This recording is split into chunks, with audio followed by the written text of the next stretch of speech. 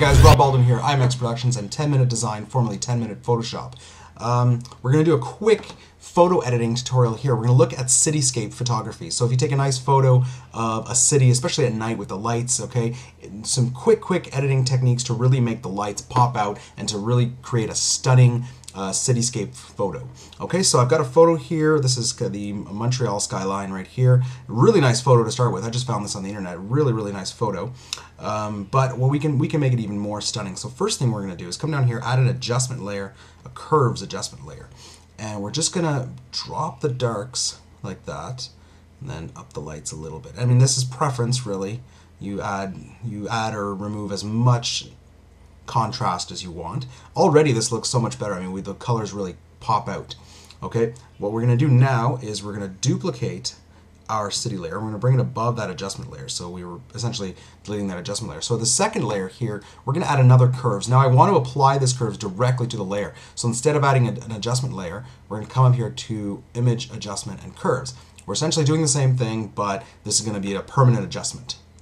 Okay, now what we want to do is pretty much the same thing, but we're going complete contrast here. What I want to do is try to isolate just the lights as much as possible. So everything else is dark. I just want those lights. Pretty good. Okay, now we're going to come up here to filter, blur, Gaussian blur. We're going to add a blur to this.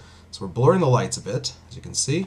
Hit OK, and then we're going to go and bring in linear dodge add, and that's just going to add a nice kind of hue or a nice glow around all the lights. Okay, look at that. Pretty awesome.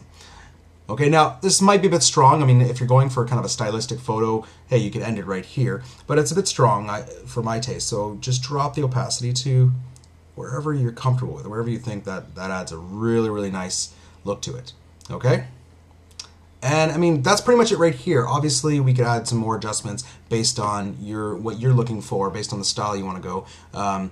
If you think it's the colors are too saturated, you could come to add a hue and saturation adjustment layer and drop the saturation a bit.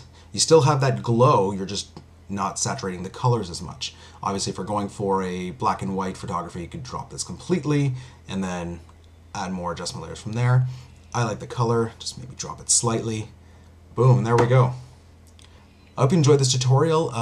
What kind of photo editing tutorials would you like to see? Please comment below. Follow me on Twitter, and please check out the new website, 10minutedesign.com. We have a great member section now with some awesome VIP tutorials, some business tips for design for your business, all sorts of great resources. Please check it out.